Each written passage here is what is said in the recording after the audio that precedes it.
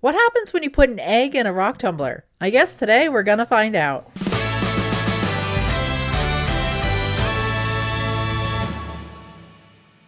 To make this a little bit more scientific, I'm actually going to tumble 4 different raw eggs at the same time under different conditions.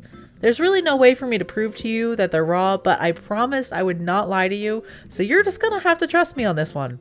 The first egg is raw dogging it with no water, no rock tumbling grit, no nothing. Barrel, egg, that's it. The second egg is probably the luckiest because it's going into the barrel with water but no grit. The third egg is getting the true rock tumbling experience with both water and grit, the same way I would tumble rocks. And the fourth egg, well, that one's a little special. I read that you can dissolve the shell of a raw egg to make a quote-unquote naked egg by leaving it in vinegar. So you guessed it, the fourth egg is going to tumble in straight, undiluted vinegar. This might eat away at the rubber of the barrel a little because per my research, vinegar and rubber don't get along too well, but I'm willing to make the sacrifice for science. Here's my hypothesis. I'm almost positive egg 1 is going to break. Egg 2 might be spared because it'll have the water to cushion it. I'm not too sure about egg 3, but it would be super cool if it stayed intact and the grit wore down the shell. And for egg 4, I'm hoping the vinegar does what it's supposed to and dissolves the shell completely, leaving only a squishy egg membrane yolk sac thing behind, but somehow that seems unlikely. I'm gonna let them all tumble for around 18-ish hours and then I'll check to see how they did.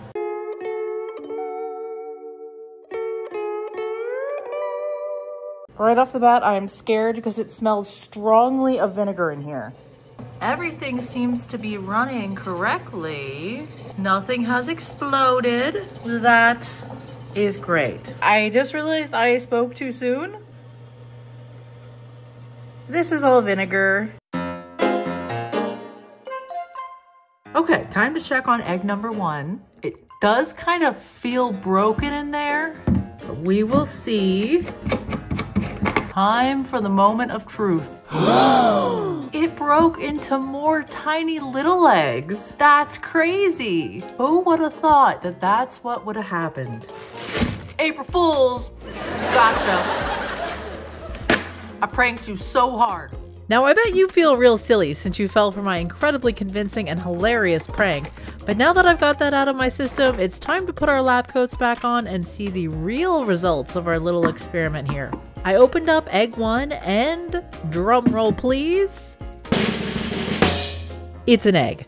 I really thought it was going to break, so that's kind of disappointing. It didn't even have any cracks in it. Egg 2 was equally underwhelming. It looked mostly the same as egg 1, but with a few more scuffs in it, which is surprising considering it had the water to act as a buffer. Egg 3, on the other hand, was actually pretty good. This was the one with water and grit, and it was surprisingly smooth compared to the other 2. The shell felt a tad thinner, but there weren't any cracks on this one either. Egg number 4, though, just wait until you see it. I was actually kind of scared to open this because I was like, wait, what if I accidentally made a bomb? It did leak quite a bit and the lid was stuck on.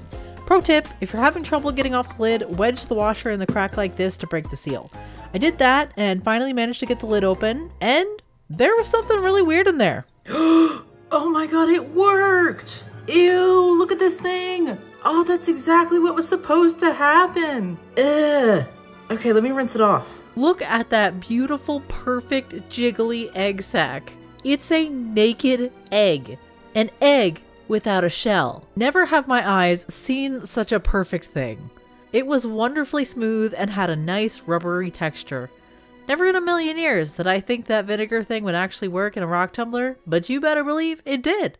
I wanted to get a better look at the eggs, so I put a flashlight behind them to see if there was any real noticeable difference between them. This first one is a raw, untumbled egg.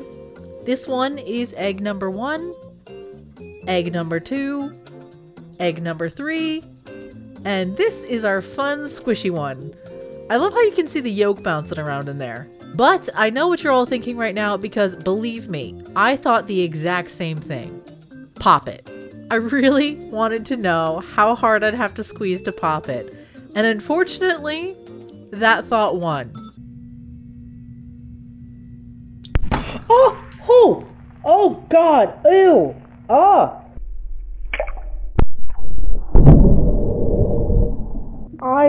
I thought it would be harder than that. I wasn't prepared. Ew. Oh, it's...